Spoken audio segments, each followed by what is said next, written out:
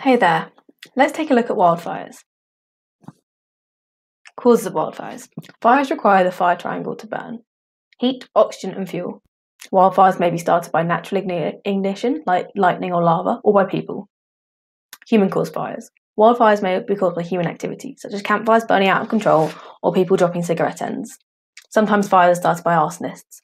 Fires in urban areas are usually reported quickly and tackled by firefighters. Wildfires in Greece happened in 2018. Wildfires in mainland Greece in 2018 were more severe than usual. Low rainfall over the winter left soils dry. There was not enough water to fully recharge the soils. This was followed by a summer heatwave and drought. Strong winds meant the fire spread rapidly and threatened towns and tourist resorts, resulting in over 70 deaths. Natural fires. These are usually started by lightning. Some areas have more electrical storms and so are more prone to this ignition source. A large storm could ignite several fires. Another natural ignition source is lava from volcanic eruption. Lightning is not enough to start a fire, so it needs to start in an area. It needs to strike in an area where there isn't vegetation to provide fuel for a fire. Fires caused by lightning strikes may happen in remote areas and burn for a while before being noticed. Let's quickly recap that. How are natural fires normally started?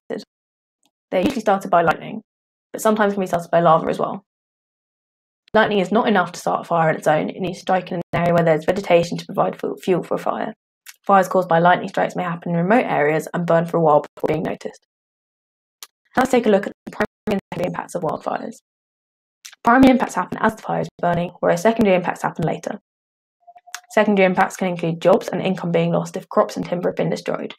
There could also be an increased risk of floods, as there is no vegetation to absorb water.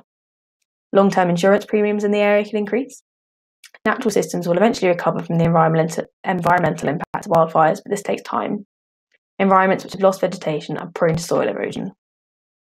The primary impacts occur as the fire is burning and can include loss of life, property, crops, timber, wildlife, and livestock. Toxic gases and particulates are released, which affects air quality and health. The soil may be harmed, causing damage to its structure and nutrient content.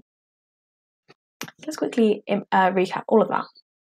The primary impacts of wildfires occur as the fire is burning and can include loss of life, property, crops, timber, wildlife, and livestock. The secondary impacts are jobs and income being lost if crops and timber have been destroyed, increased flood risk as there's no vegetation to absorb water, long-term insurance premiums in the area could increase, and environments which have lost vegetation are prone to soil erosion. Let's quickly look at the wildfires in Greece again. Their low rainfall over the winter left soils dry, and there was not enough water to fully recharge the soils. There was a summer heatwave and drought. Strong winds meant the fire spread rapidly and threatened towns and tourist resorts, and there were over 70 deaths.